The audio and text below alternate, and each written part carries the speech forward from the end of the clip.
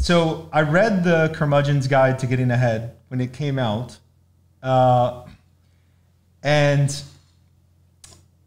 I found it very frank, very straightforward, very, very good advice. And in it, you talk a bit about your working habits. What is it that has led you to such consistent productivity? What do you think are your most important work habits?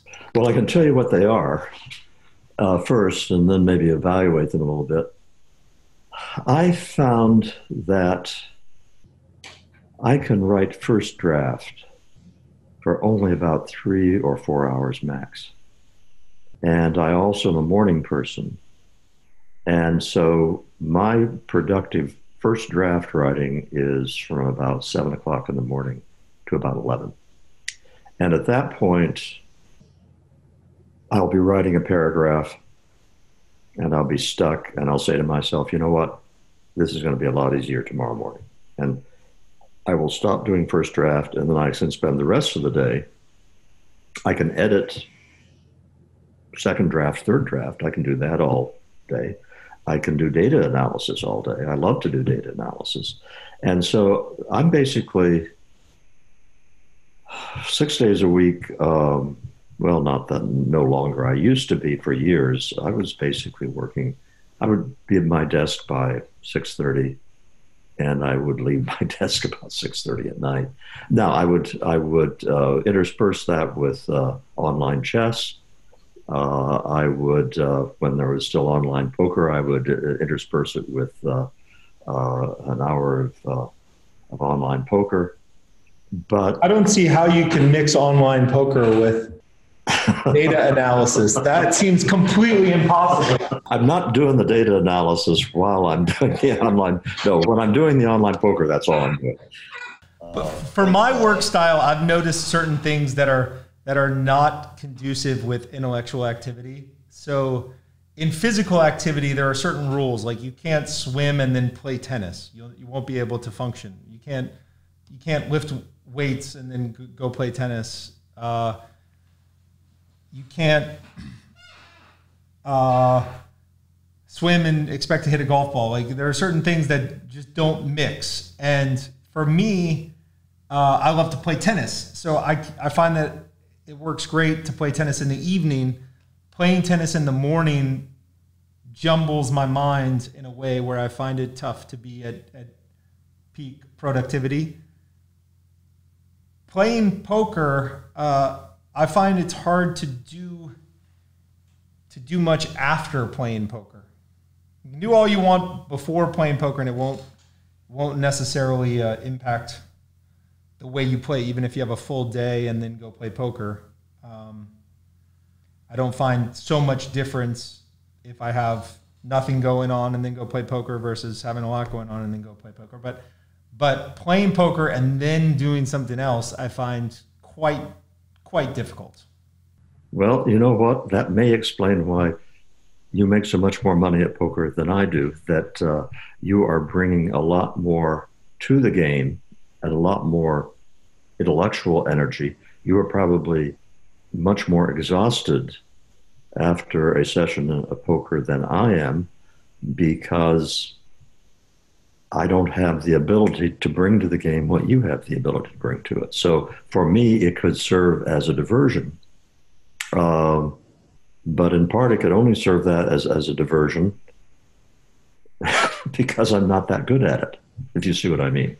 So you would play poker from like 3 to 4 p.m. and then keep working from 4 to 6:30? Yeah. Now, at this point, though, I would be, yeah, I didn't have the sense of being exhausted after an hour of poker. It was,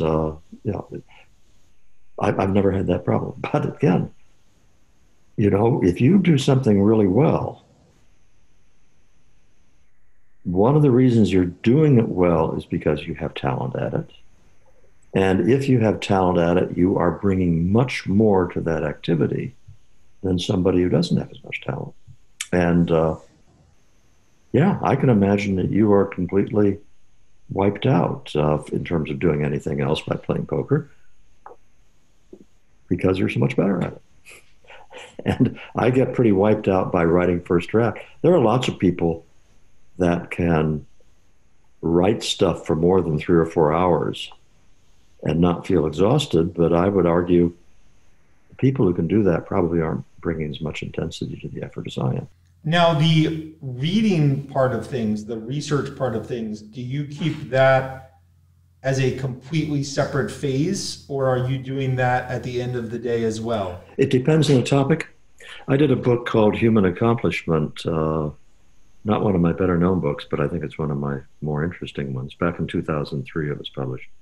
And to do that, I had to spend basically 2 years doing nothing but collecting data because I was gathering stuff on historiometric measures I won't go into, but I couldn't do the analysis and do writing in tandem.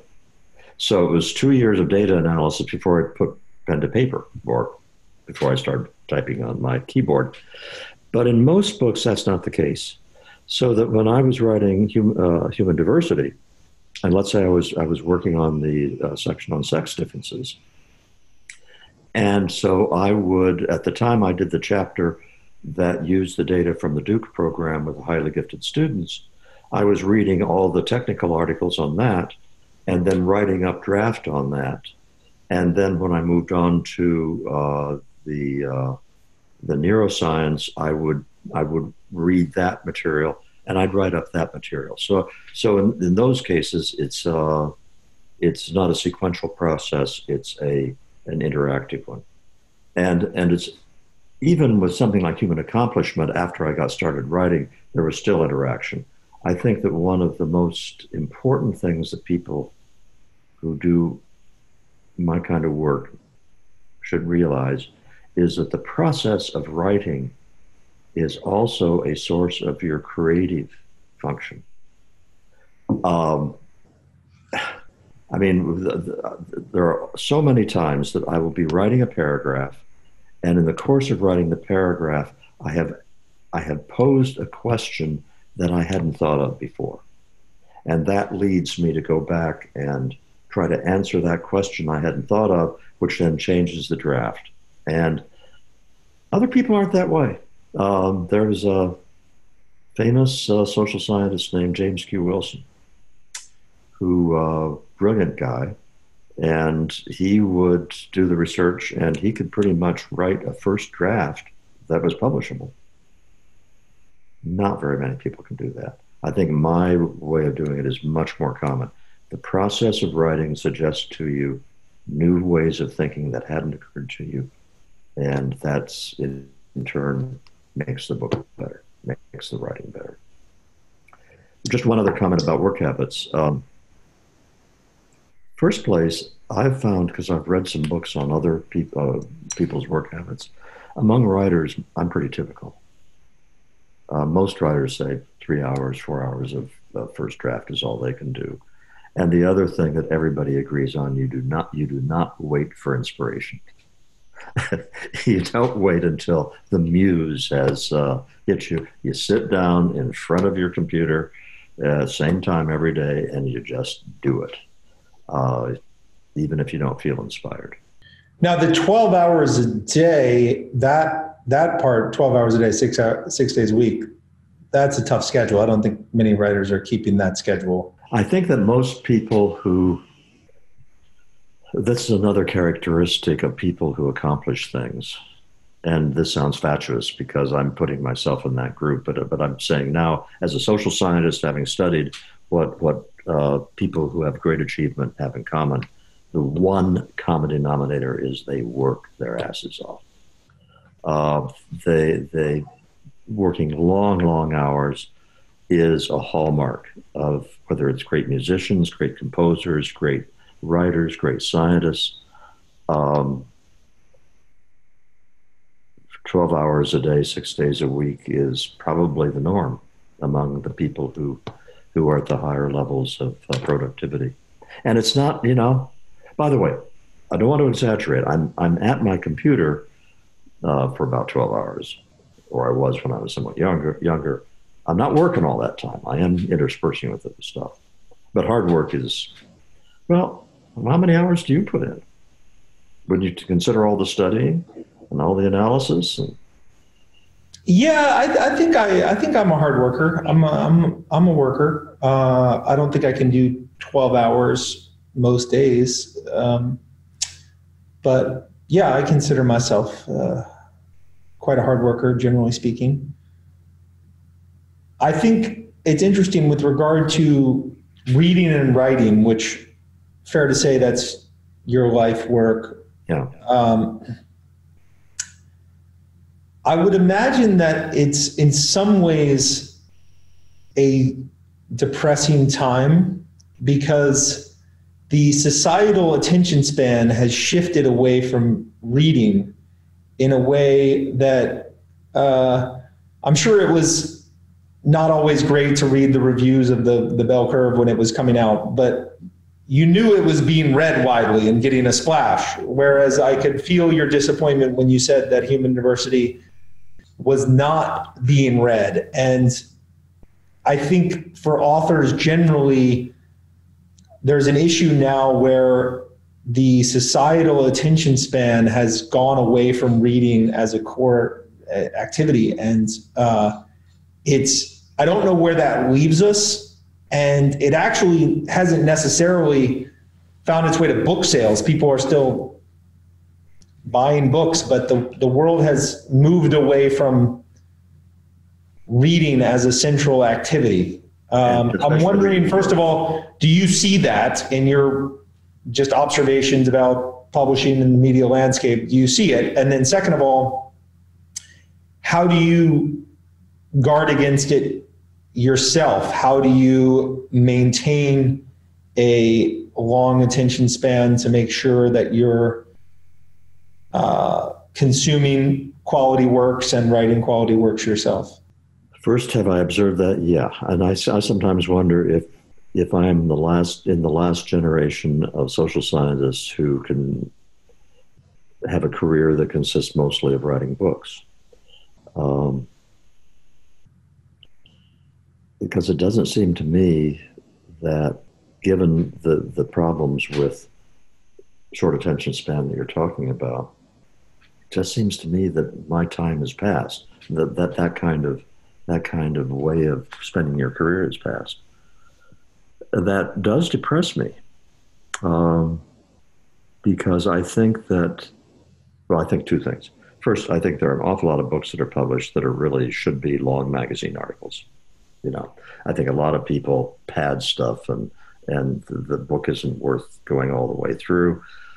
But I also think that the best of the social science books are ones where you need a book to make the key points. The second part of your question about how do I make sure that I'm not also victim of the short attention span?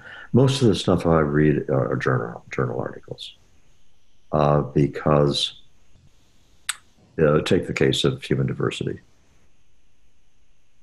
That field is moving so rapidly that by the time a book comes out, it is already to some degree outdated. And even in the case of Human Diversity, which has only been out for a couple of months, there are interesting things that have been found since I stopped being able to change the text of Human Diversity. And so when I was writing the book, I wanted to be up to speed with the very latest things, and that means journal articles. And actually, in this regard, there's been an improvement recently, because now you have preprints of journal articles that are published online, so you don't have to wait through the agonizing process between the time that the basic work is done in an article and the time it appears in a published journal. But reading journal articles, it's a matter there, too, of what are you using it for. A journal article consists of a methods section, and it consists of a data analysis section, and then conclusions and discussion. And so for some journal articles, I don't need much more than the bottom line of the conclusions. I need to look back to have a sense of whether I can trust the conclusions or not, look back to the methods. I do not have to spend hours going over the methods section to make sure they dotted every I and crossed every T. So I can be selective in that regard. And when I'm reading for purposes of writing a book, I am very specifically focused on that topic. And I don't have a problem with getting distracted in that regard. So there's an efficiency aspect of reading journal articles. You feel like it's the best way for you to get up-to-date information. Are you also saying that there's a no sugar diet aspect to it, where it's like you could be reading tweets from people that are bringing interesting things to your attention, but you'd rather just keep it pure with the journal articles, and you could be reading interesting narrative that might help color the discussion, but you don't want to do that. You just sort of... No, actually, I use Twitter as a research tool, so that if you go to my follower list on Twitter, you will find a number of poker players, but you will also find a lot of geneticists and neuroscientists. And the reason I follow them is that they will link to the newest work in their field. And so Twitter is a great research tool for finding out what specialists in different fields are considered to be the cutting edge stuff that's coming out. So yeah, I do. There is some sugar in my diet in that regard. There is very little pondering over an article. I mean, sometimes the stuff in an article will have intrigued me enough that I spend a lot of time thinking about it, but I'm pretty efficient in trying to extract the meat of what's gone into it and moving on. Your pessimism about the ability of social scientists in the future to make a career writing books. By the way, I'm also pessimistic on that. I think shockingly, even the best-selling nonfiction authors of the day are pessimistic on that. If you think, it seems like a Gladwell spends maybe more time on the podcast than writing the next book, because I do think there's a certain degree of pessimism. Well, people are listening to podcasts, but they're not reading books. So it's a crazy aspect of the time we live in, that maybe reading just downshifts year by year. I have a very strong sense of that. And well, I don't have anything original to say about this, but I am struck to the extent that I am caught up in the ability to entertain myself 24/7 without stopping to think about things. That I'm like everybody else. If I'm sitting at a stoplight in my car, I'm either listening to a book on Audible, or I am checking my emails or whatever.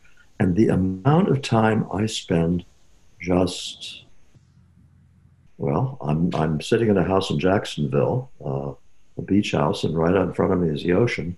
And I was out walking this morning along the beach, and I had to stop listening to my Audible book, which, by the way, was Joseph Wambaugh Thriller, because the wind was so noisy that I couldn't hear. And as I would continue my walk, not listening to Audible, but just being in this beautiful place, I said, damn it, Charles, why do you constantly have to be engaged in this multitasking world? Why can't you just be alone with your thoughts? It doesn't happen to us very often anymore, and I think it's very unhealthy. Maybe your attention span today is protected by all of the long library years of your early career. And if you had those distractions available when you were an undergrad, maybe there were no books in your future. It would have been a disaster if I'd had all of these things available to me. Yeah.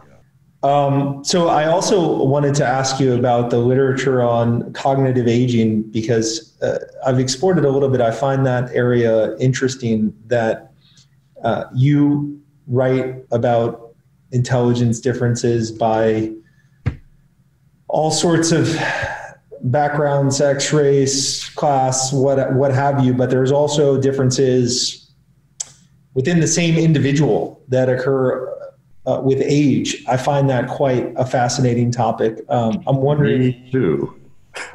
At 77, I find that a very fascinating topic. Yeah, it's a little depressing because the knowledge about it is pretty solid.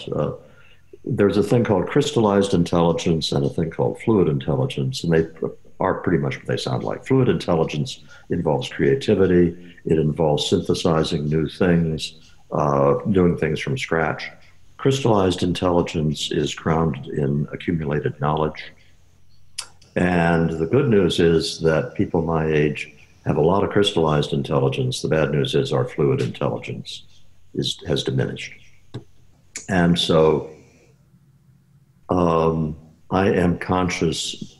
I'm in pretty good shape for 77 years old, but I am conscious that I can't do things intellectually I could do 30 or 40 years ago. I read a book like, The Bell Curve to some extent, although oddly enough, The Bell Curve was not a particularly tough book. I've written books that are much tougher than that. And I read some of the things that I wrote in the 1980s, and I say, I don't think I could do that again if I were starting from scratch. And the other thing, Brandon, is memory. I mean, all the cliches about your memory going, you can't recall names, that's all true. It's and this is not necessarily the onset of dementia, knock on wood. It's much more common than that. But it does create problems when you're trying to do what I do, which is that if I read a journal article in February, when I was working on human diversity, I'd better write up what's in that journal article pretty soon after I've read it, because if I don't, by October, I will have forgotten that journal article exists. And so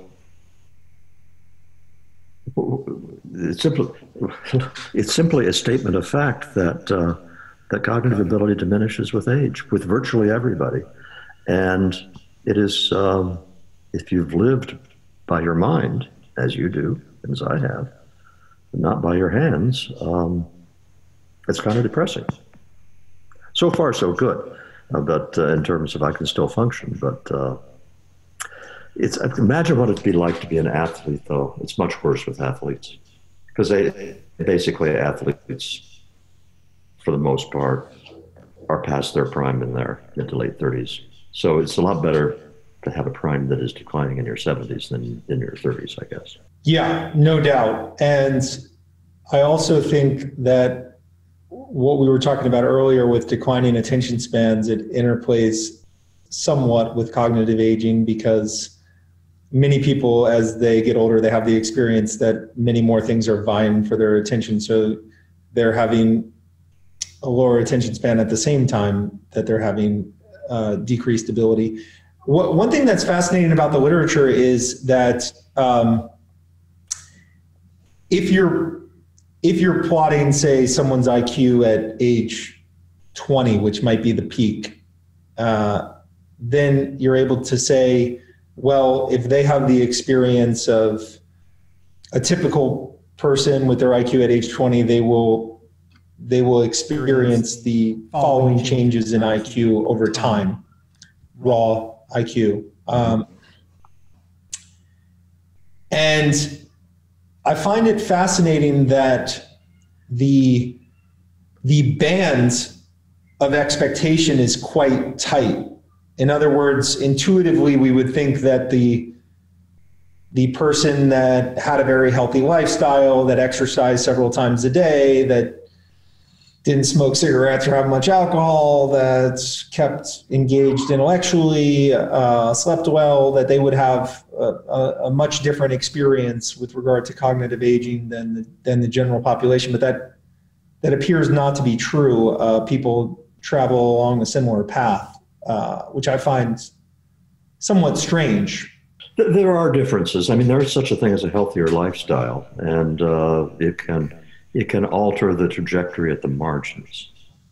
And obviously something like severe alcohol abuse can do more than that. But a healthy lifestyle can help you somewhat, but it doesn't dramatically change things. Let me just throw in something. You are, what, late 30s? I'm 41. Okay. I've got good news for you. Okay. A magical supplement? This is, you are heading into the most productive decade of your life.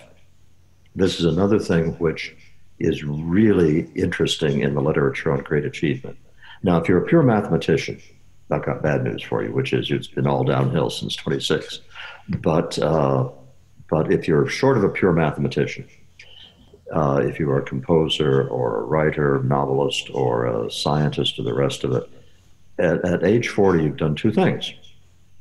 You've taken your initial cognitive resources, you've augmented them with experience and improved judgment, and in your 40s, you are sort of at the golden point where everything's, you have enough experience to deepen and broaden your insights, but your intellectual abilities are close to their peak. So, when they used to say life begins at 40, to some degree that's true. You are in the very tippy top of the prime of your life for the next 10 years. Yeah, I've heard those arguments before, that the trade-off of accumulated knowledge versus raw talent is such that in your 40s, the raw talent is falling off at a very slow rate, but you've accumulated knowledge, and the two effects sort of work together to peak in the 40s. But by the same token, the evidence that's marshaled in support of that is often the fact that, for instance, in academics, you have your raw talent disciplines like math, where people are peaking in their 20s, and then you have the disciplines like economics that are some part accumulated knowledge and some part talent, where people are peaking in their 40s, and then you have disciplines like history that might be weighted more towards accumulated knowledge, and people there are peaking at 60. But I find that evidence difficult to interpret, because the achievement, say for an economist, is naturally going to be a function of the following that he's found up to that point, the prestige that he has as a part of his position, the audience that he has, and so what we think of as the achievements might be determined by stuff that he's done earlier in his career. And I wonder about that. I wonder if maybe everyone is peaking at a younger age. And the last time you were on, you couldn't talk about your recent book because you had promised, for one, you had promised an exclusive to a podcast, and two, I hadn't read it yet. How has the experience been of this book coming out? How much media have you done around the book? What has the reception been? Been the most mysterious rollout of a book I've ever experienced. I mean, I first did Losing Ground in 1984, so we're talking 36 years ago. And every major book I've done since then has been reviewed by the New York Times Sunday Book Review, has been by the Wall Street Journal, by the Washington Post Sunday Book Review. The New Yorker has reviewed most of them. None of those outlets have reviewed this book. First time that's ever happened to me. It's not that the book is without interest. I mean, it's about biology of gender, race, and class, which is a pretty controversial topic. So there have been no reviews. The only review really in a major media has been in the Daily New York Times. And it was written by their literary critic whose education consists of a master's in fine arts. And without dissing masters of fine arts, this is a book about neuroscience and genetics and quantitative methods and social science. And not surprisingly, the review was not real terrific. So, short answer is I've done very little media. The media are scared of the book, I think. I'm hoping that we'll get some major reviews out. I'll have some major reviews in technical journals that I know are coming out, one of which is wonderful. But I doubt if any of your listeners have heard of it because it's gotten so very little attention so far. Life is mysterious sometimes. So your instinct is that the terrain is too difficult and too risky to tackle? Well, there's one benign answer as to why it's been ignored, and that is getting a reviewer to review the book who's competent in all the areas is going to be tough, because one of the sections is on sex differences, one is on differences among different ancestral populations, races, and the third involves the literature on the heritability of various traits. Each of those literatures is quite separate. And so you could have lots of people who could review the section on sex differences, lots of people who could review the section on race differences, etc. Not very many people are well read into the literature of all three of those things. So getting a reviewer is not a simple thing. That's the benign explanation. You've got to understand, Brandon, people are scared stiff of this stuff. I mean, look at what happened to the guy named DeMoore out of Google when he wrote a completely innocuous memo about some very well-established facts regarding gender differences and in preferences and traits and so forth, and made some statistical statements that were just fine. He got fired, and there was a great brouhaha about that. And this was with really innocuous stuff. So I think a lot of people just wish these issues would go away.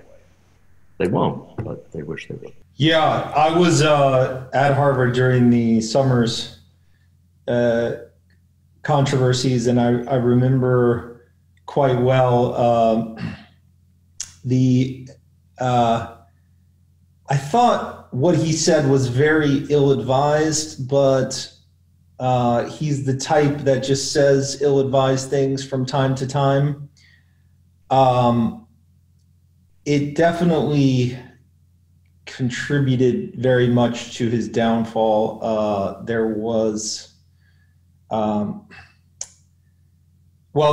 the same time a damaging article in Institutional Investor that came out, and what happened, this is secondhand, but what happened was some people who were offended by what he said circulated that article as widely as possible and sort of had a little PR campaign going. And it was ultimately successful. But before we get into what he said and the biology, I do think it's interesting to think about why it's such difficult ground. I can recall I was at the London School of Economics, and a real intro to me was I was dating a Danish girl, seriously, and I grew up in New Orleans, Pensacola, and South Florida, born in New Orleans, but we were sort of moving all around. So like the South, New Orleans and Florida, and did undergrad at University of Florida. And when I went to London School of Economics was, I would not say an especially PC environment, or it was actually one of the best intellectual atmospheres I've ever been around. Very, very free thinking and open conversations with people from all over the world. But the girl that I was dating, she was from Denmark, and I had never experienced quite the, I don't know how to describe it, but her view on things with regard to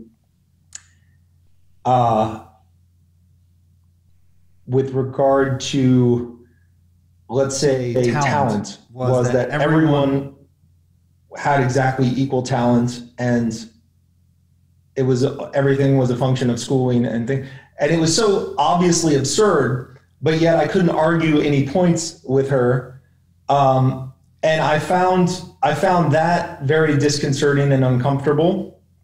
But also, to be honest, I find a deep dive into the subjects a little uncomfortable as well. So it's sort of, it's tough ground.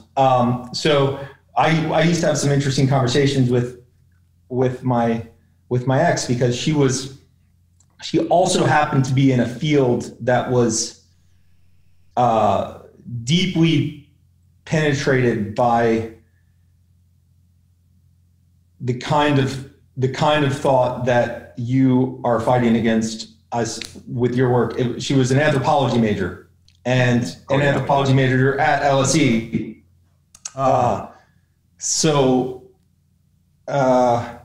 It was, some of our conversations could be tough going. Give your readers a sense of what I'm really saying in the book about the nature of these differences. For one thing, they're really nothing to be scared of, all right? Because we're talking about the biology of these differences, but I'm not saying, oh, we are going to discover that there are biological differences we never imagined existed. No, you have the phenotype, the thing we observe in people, and that is partly the result of the environment, and it's partly a result of biology. It's not entirely the result of biology in most cases. So whatever we discover is not going to surprise us about the way that men and women are different, or different ethnic populations are different. But people do have to come to terms with the fact that biology plays an important role. And the science has progressed, and that's what your girlfriend, the Danish woman, does not want to accept. She wants to believe that it's all environment, and if we only get the social institutions right and opportunities correct and so forth, and education, then these differences will at least diminish very markedly. And that's just not true. And we've reached a point in the science on this where there are a variety of things which the experts really don't argue about that much anymore. There's very solid evidence, and there's a pretty strong consensus. So in the book, what I'm trying to do is to talk to people like your Danish girlfriend. And I'm trying to say to them, calm down.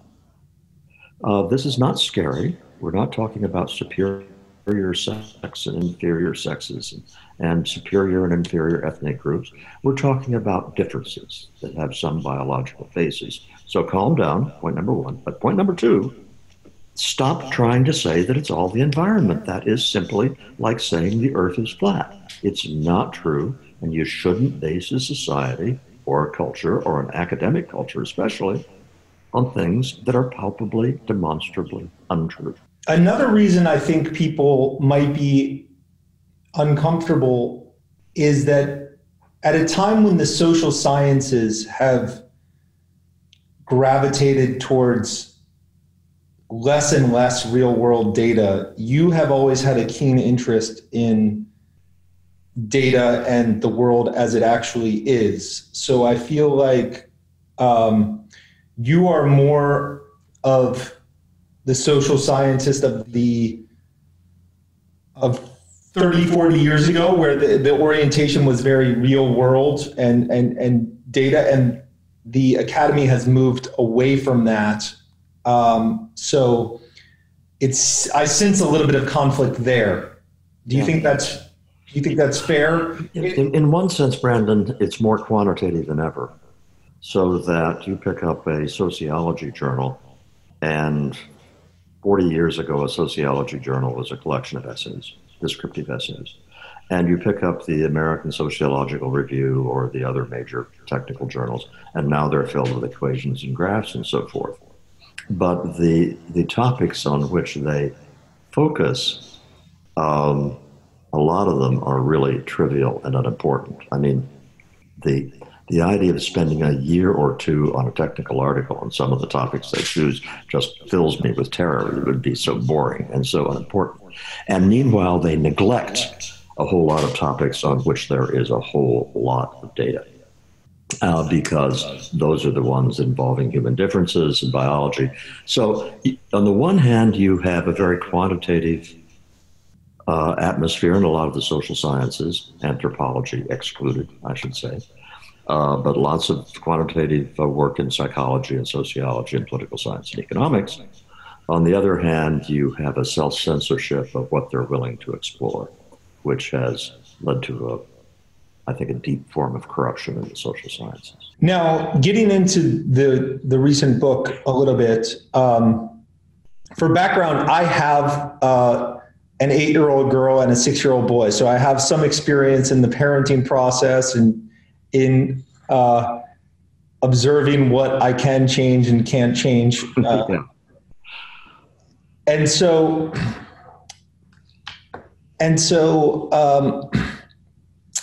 I think what has been well established is some of the early evidence that you marshal about heritability and the fact that genes are much more powerful than the environment, and that parenting choices are thought to have more effect than they actually do, and the likelihood that you're changing the trajectory of your kids in very important ways is small. And I thought there was some interesting data that I hadn't seen before on, for instance,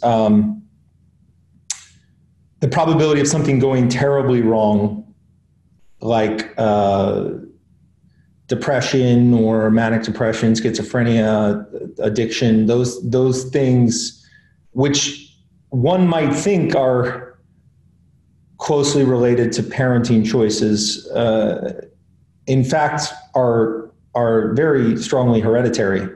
Yeah, and just so you're, those who are watching this, listening to us, who have not read into this. By the way, the name of the book is Human Diversity, and so everything we're talking about here is discussed at great length in the book. But real quickly, the way that we know that counterintuitive finding that parenting doesn't make as much difference as we thought is mostly twin studies. I don't mean twins raised apart, which is they're very sexy, born at birth, identical twins raised apart. Those are interesting, but they have very small samples, and the real power in understanding the different roles of the environment and genes with traits like depression, delinquency, educational attainment is to compare identical twins with fraternal twins, because fraternal twins share 50% of their genes, identical twins share 100% of their genes. So if you have a correlation among identical twins for depression, which is, let's say, 0.8, and you have a correlation among fraternal twins, which is 0.5, really the only explanation for the difference in those correlations is genes, the different genetic heritage they share. And out of that basic algebra, you can do a lot to disentangle heritability and environment. And Brandon, the thing that we parents exaggerate is, look, we have our children who turn out to be generous, let's say. They're very generous with other kids. They don't get in fights and so forth. Well, you look at your spouse, and who happens to be a very generous person. Let's say you give your spouse a lot of credit for raising the child to be generous. Yeah, but there's a genetic origin to generosity that your spouse passed along as well. And like most parents, I would like to think I make a big difference in the way I did my parenting. You're also able to take measurable traits it's well known that you focused a lot on intelligence and IQ in your work. So you take a trait that can be measured with some noise like IQ, and in some cases you have data about the parent's IQ and also the child's IQ, and you can get a quantitative relationship between the parent's IQ and the child's IQ for something like intelligence that has multiple genes determining it and is probably quite complex. So if I recall, you say that you can roughly predict the child's IQ by, or you can predict the expected IQ of the child by taking the average of the mom and the dad and then traveling 1/3 of the way back to the mean. Does that sound familiar? Well, you're talking about regression to the mean, which is a technical phenomenon. It's actually statistical, which is, putting it very roughly, when you have an extreme level of some activity, that tends to be abnormal. So that if you have some poker, if you are running really well, you're probably going to regress to your average level over time. The heritability of IQ has been intensively studied. It's somewhere between 50 and 60% of the variance in a population. But that would say, oh, well, 40% then, or 50% is environmental, and that's a lot. And here's another thing that's in the book that has been studied extensively, replicated, re-replicated.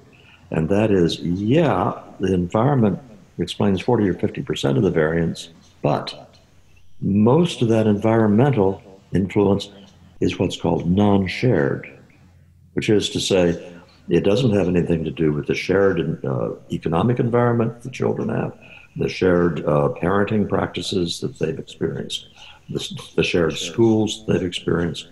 It's a much more opaque, hard to define, very hard or impossible to control set of general environmental influences. So when you say that you got 40 or 50% of the variance that could be explained by the environment, that doesn't mean you can twiddle with it, doesn't mean you can tweak it by the right policies. With regard to the expected IQ of the child being predictable, it is regression to the mean, but you have been able to estimate the parameters based on, and it's roughly, you travel 1/3 of the way back to the mean from the mean of the IQ of the mom and the dad. I don't want to get too deep in the statistical weeds here. But I recall seeing that, and I'm thinking that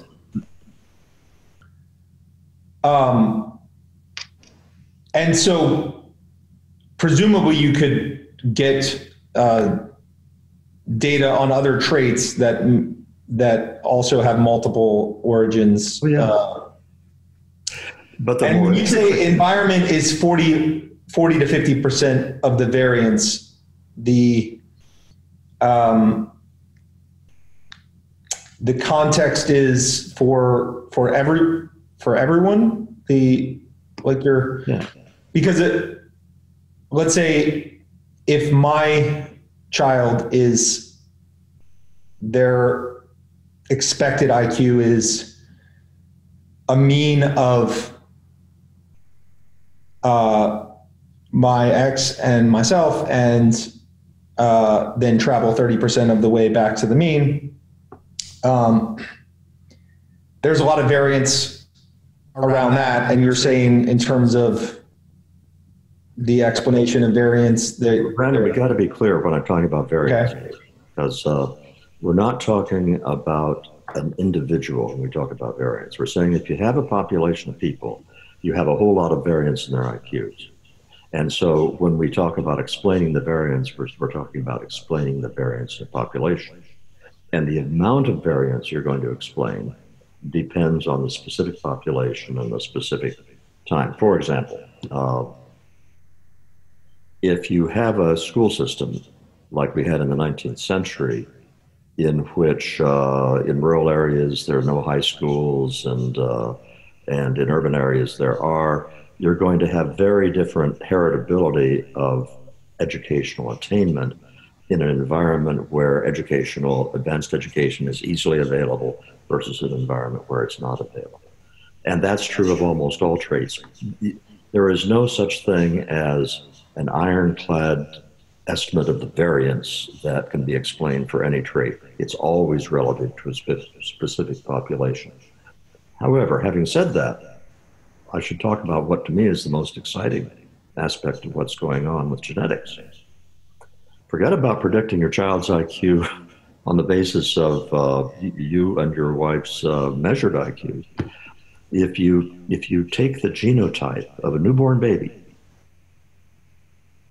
and using only genetic material, let's say you have 1,000 such babies, if you using only genetic material, you can make predictions about the mental ability of those children at age 16.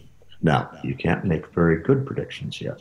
We're in very early days in all this. But the potential this has over the next couple of decades to transform our ability to answer all kinds of questions in the social sciences is really something.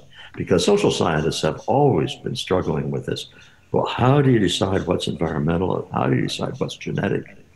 With what we call polygenic scores, which are based on exclusively the DNA, you have a score that cannot initially have been set by the environment. There's no backward causation. The environment, if you don't live in Chernobyl, the environment does not change a person's DNA. So I want to make clear to listeners that I'm not talking about using genetic material to make accurate predictions now.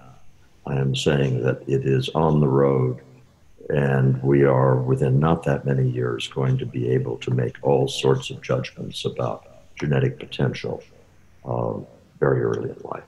Kind of scary, also has lots of promise. And you think the promise in the social sciences is that you'll be able to come up with ex-ante expectations and then see how changes? Yeah. Well, let me give you a specific example of how this could be really useful. And in fact, you can do these analyses now, not for individual children, but for large groups. Suppose you have a sample of 10,000 poor children, and you have their genetic information, and you create polygenic scores for intellectual ability. And so you can say, well, with this 10,000, here is what we would expect at age 16 when you administer an IQ test. Suppose when they get to be 16, you measure their observed IQs at that point, and they are far lower than the genetic material would have predicted.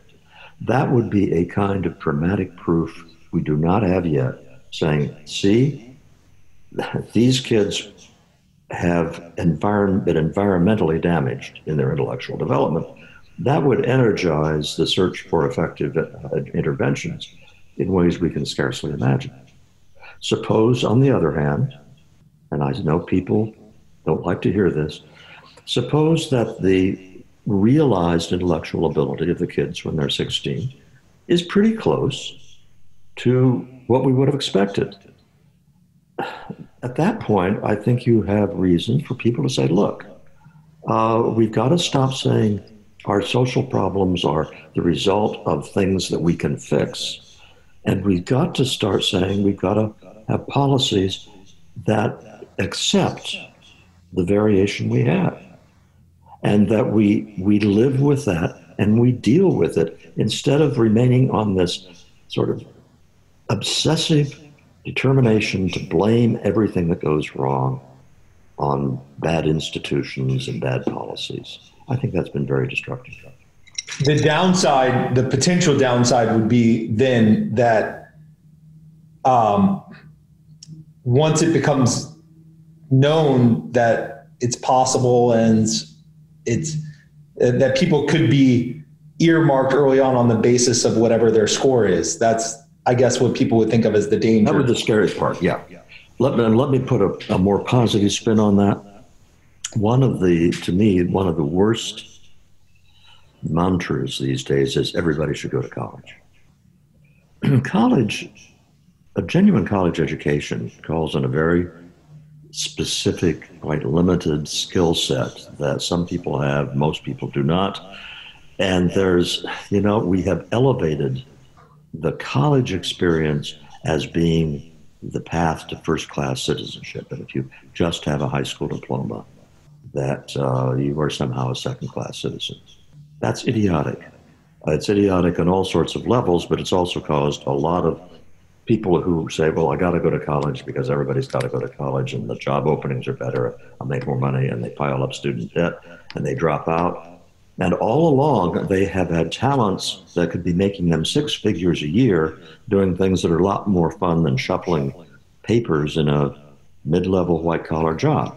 They could be working in jobs that are now looked down upon as blue-collar jobs, like long-distance linesman repair, like all sorts of skilled trades, where people do make 6 figures a year. And not only that, they are doing something which, in terms of its day-to-day satisfactions, as far as I'm concerned, are a lot more satisfying than the jobs that you get by being a college graduate. So I look to a time, let me put it this way.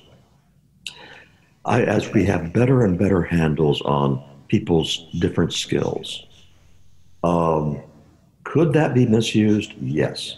Could it also be used so that education does a much better job of bringing kids to adulthood, having discovered something they love to do and having learned how to do it well? And I think the answer to that is yes, it will make that much more possible. And that's a much better definition of success in education than the percentage of kids getting a BA. Yeah, I might be an idealist with regard to that one, because I do feel like the college experience offers the potential for a lot of development for anyone. And I would be inclined to have more people go through that as long as resources were available. That part is always in question, whether it's useful on an individual level for someone to pay for it, and then on a societal level. But putting that question aside, I think it's a valuable experience for everyone to go through to realize their potential. Well, I also think in the U.S. I also think in the U.S. I do feel like in the U.S. one thing that college does is there are a lot of people that have suboptimal schooling environments in middle school and high school, and college. We have the best college system in the world. And I think there are a lot of people that if they didn't have the opportunity in college, they might have always questioned, well, wasn't I held back by this high school I went to where none of the teachers cared and it was a terrible environment and learning was shunned? I think there are a lot of people that have the opportunity to shine for the first time in college. Whether or not they do it is another matter, but it, for a lot of people, I think, is their first opportunity to really shine, to either do it or not, because their high school and middle school was lacking in some way. So the way that we do it in the US, it's societally very costly because we do have those 4 years for such a large percentage of the population. But I think you're giving kids and young adults a lot of opportunities. Okay. I guess you're raising empirical questions that have empirical answers, and we aren't going to settle it in the course of this conversation, but let me just suggest this to you. Are there kids who are suited with their skill set to go to college who don't get to college because of their environmental disadvantages? Absolutely. Should we do our very best to identify those kids and to make sure that they get all the chance to fulfill their potential that's out there? Yes, absolutely. What we are doing now is kind of the opposite of that. We are assuming that everybody potentially could be that. We're making the blank slate assumption that all we need is the right situation and they can blossom. And what we need to do is a much better job of identifying their strengths, whatever they may be.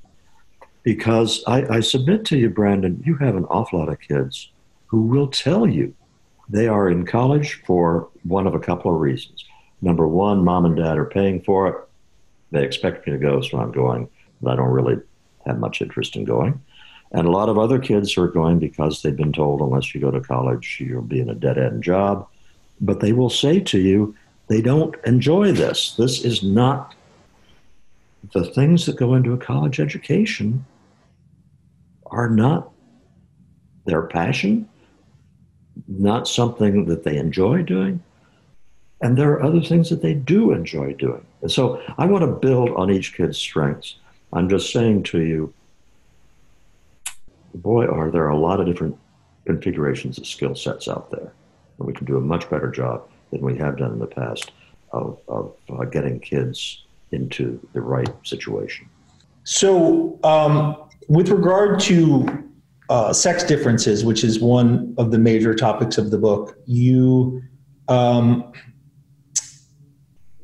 talk a bit about personality characteristics, and you note that personality characteristics on the whole fit some gender stereotypes, and then you talk about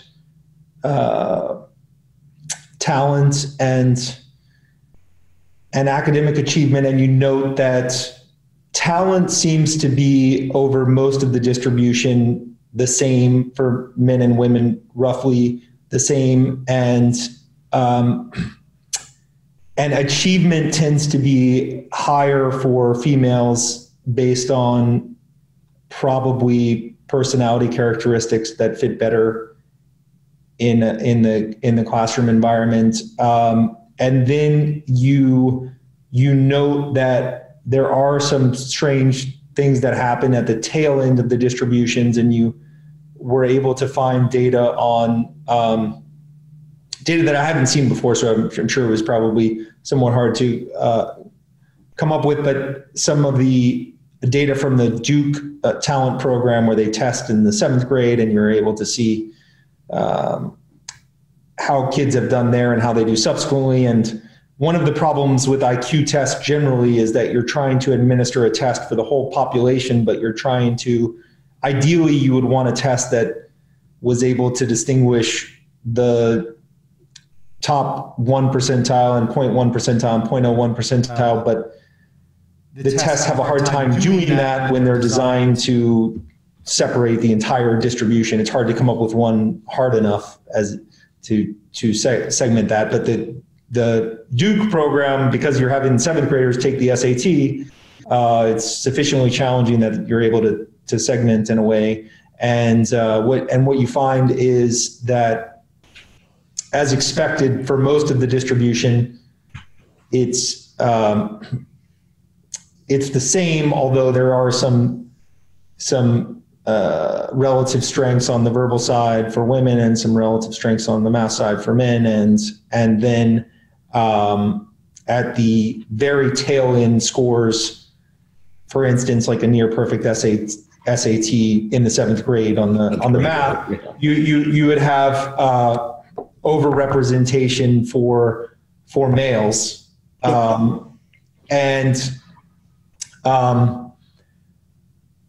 Were you able to say, is that coming from the fact that it's that the male genotype is well, let me just tell you what the state of knowledge is about this, and I want to emphasize it's changing, but here are some things that are very relevant to it.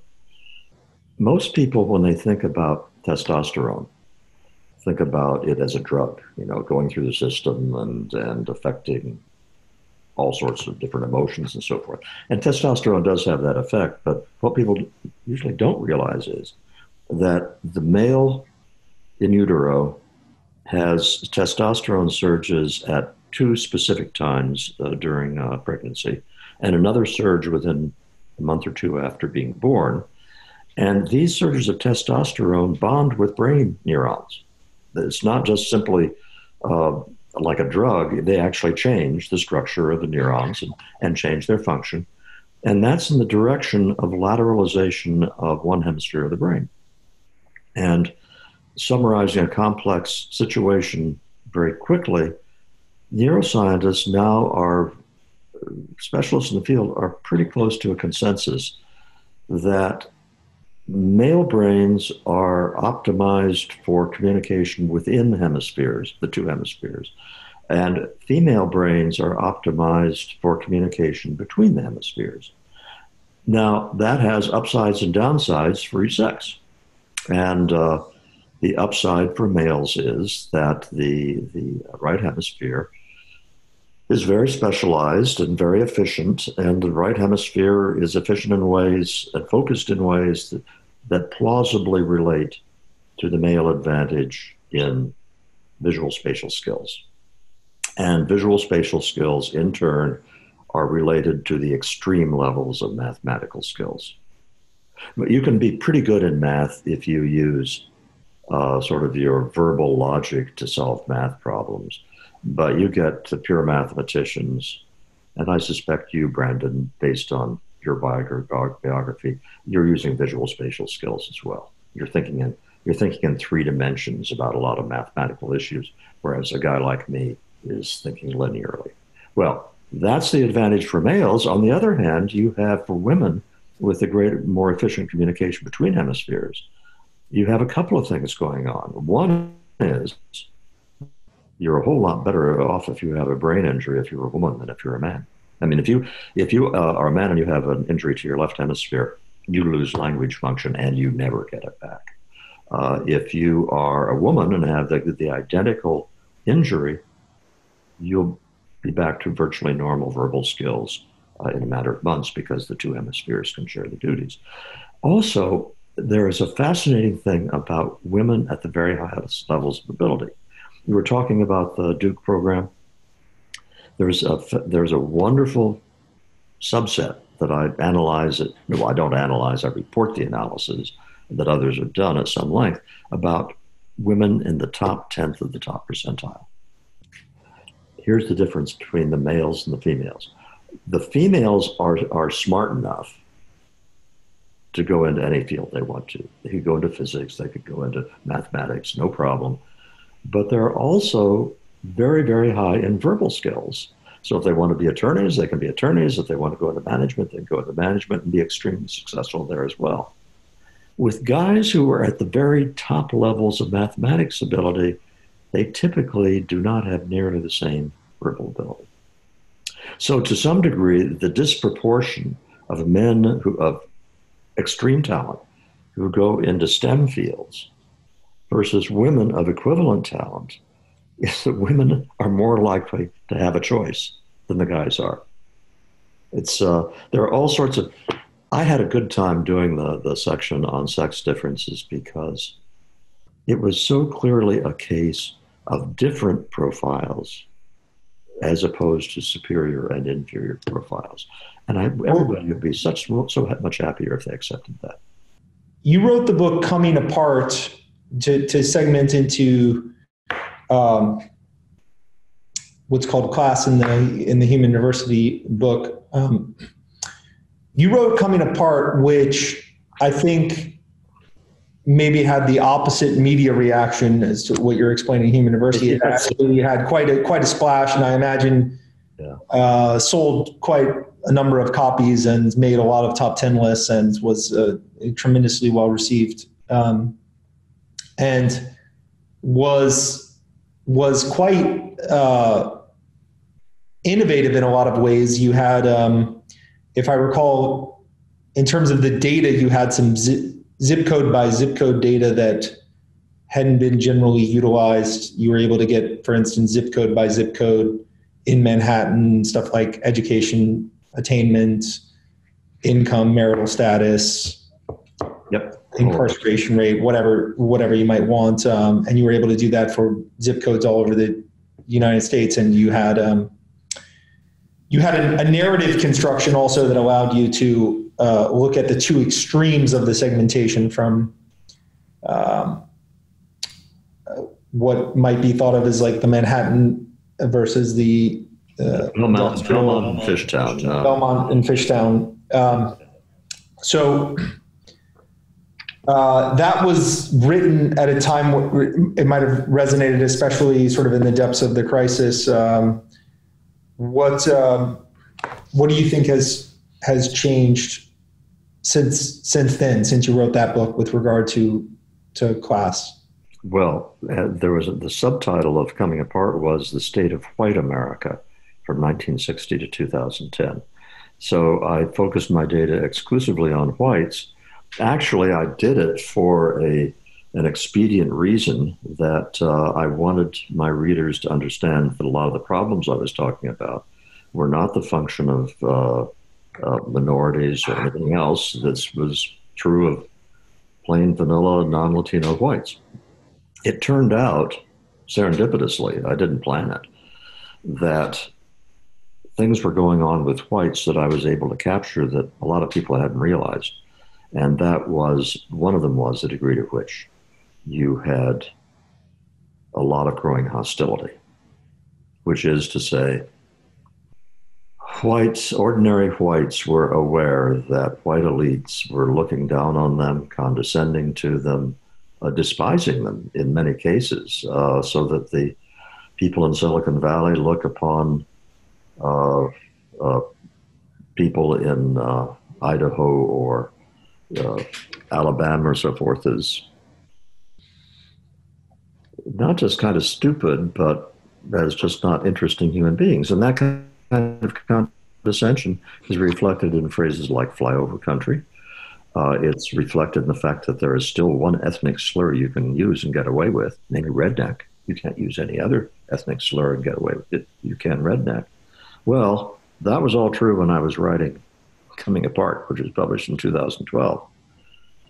And a few years later, the depth of that anger among a lot of ordinary white Americans toward the elites became apparent with the 2016 election. And if you want to explain why Donald Trump became president of the United States, I think it's that class polarization that I was describing in Coming Apart. And what's happened since then? It's gotten worse. So that when I did Coming Apart, I didn't have access to the 2010 census data yet, because it takes a while for those things to get out. So I was using 2000 census data, and I've been able to update what's happened with the zip code since then. And everything has just intensified. So basically you have four clusters. You have the Washington, D.C. area, New York City area, San Francisco / Silicon Valley, and Los Angeles area, where the people who run the country live, basically. If you talk about the people who run the institutions that shape the nation's culture and economics and politics, they live in those four areas. And each of those four areas is far more concentrated, even than it was in 2000, in very affluent zip codes, very highly educated zip codes. And it's not just one zip code. It's contiguous zip codes that are in this stratospherically high level. That's the difference between a place like Miami, for example, where you are, right? And Washington, D.C. Miami has some really rich zip codes, but they are surrounded by zip codes that are more varied. And if you go to Washington, D.C., and you go to the zip codes where the movers and shakers in Washington, D.C. live, these zip codes aren't in the top 5 percentiles in terms of their socioeconomic wealth and education.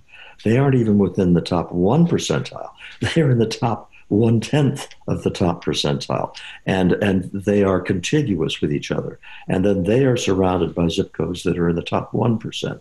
So you have 1 million people in the DC area now living in continuous zip codes that are all in the top 5 percentiles or higher.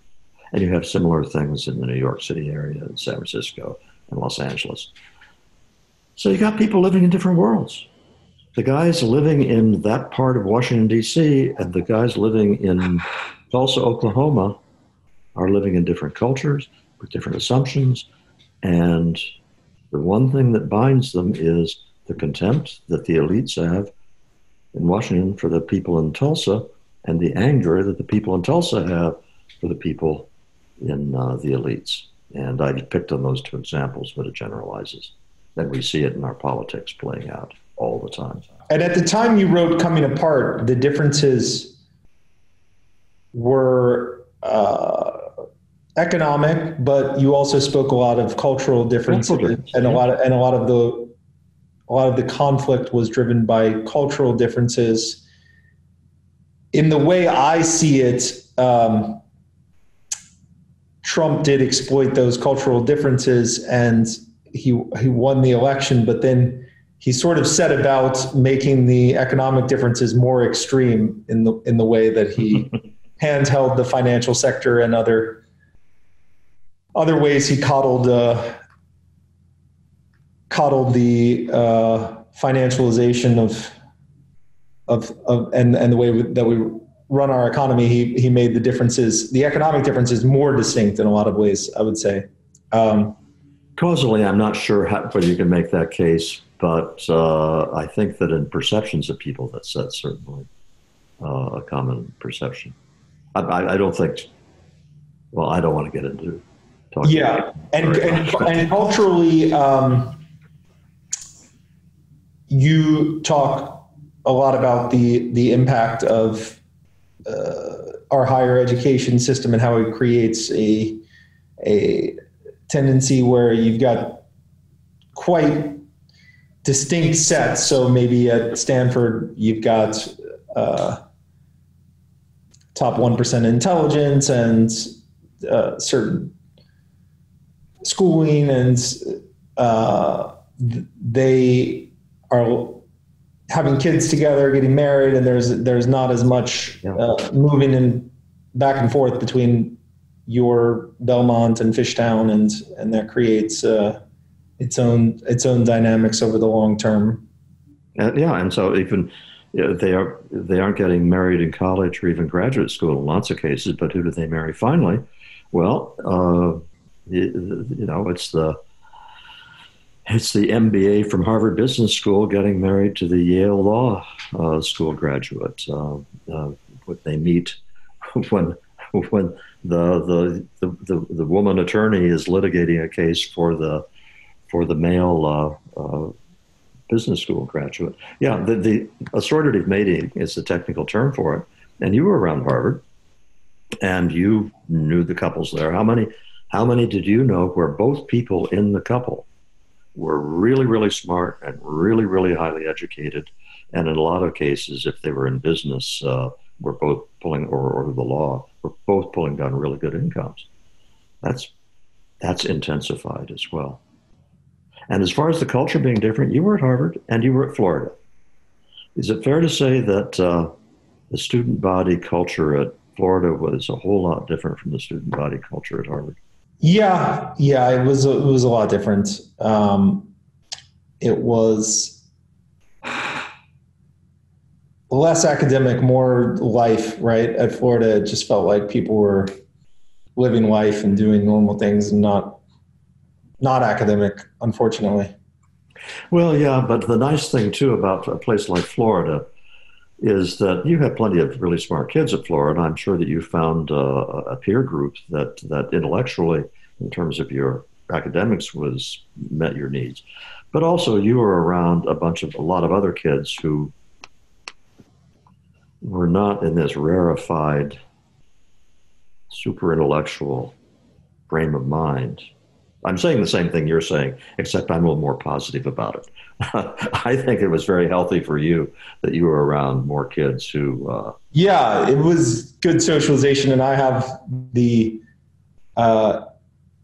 issue with my own kids where my girl goes to a school that's very well suited for her, but my boy maybe would be better suited for a public school where he would have the experience of having kids that are socializing him on the playgrounds. He might benefit from that. But I think my wife and I moved to Burkittsville, Maryland back in 1989, partly because I wanted my kids not to be in the rarefied atmosphere of the private schools in Washington, D.C.